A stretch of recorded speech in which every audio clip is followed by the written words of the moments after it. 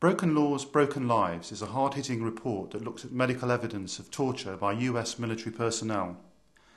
The report's claims are based on the experiences of 11 men detained in Afghanistan, Iraq and Guantanamo Bay. It's been published by Physicians for Human Rights, a US-based NGO. The document describes examples of some of the alleged methods of torture. They include forced standing, prolonged isolation, extreme temperatures, electric shocks, sexual and physical assault. BMJ TV caught up with Dr. Chris Pross, one of the doctors who examined the ex-detainees.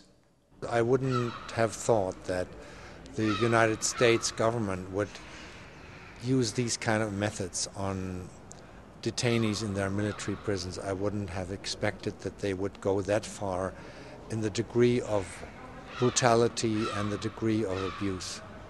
In all ex-detainees except one who is coping fairly well, we found that they have long-lasting after effects, all the symptoms of post-traumatic stress disorder, nightmares, sleeplessness, irritability, and loss of trust in people, and long-lasting physical after effects, like some have joint problems, have severe headaches from being beaten.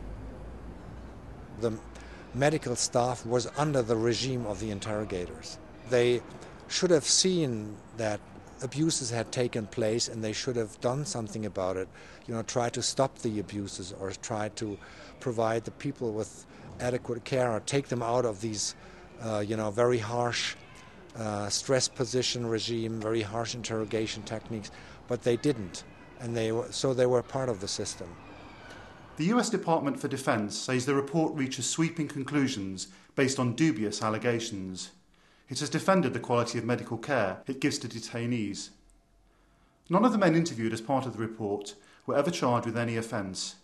You cannot collect any useful intelligence by this kind of technique because, in pain and horror, a detainee will tell you anything to stop the pain.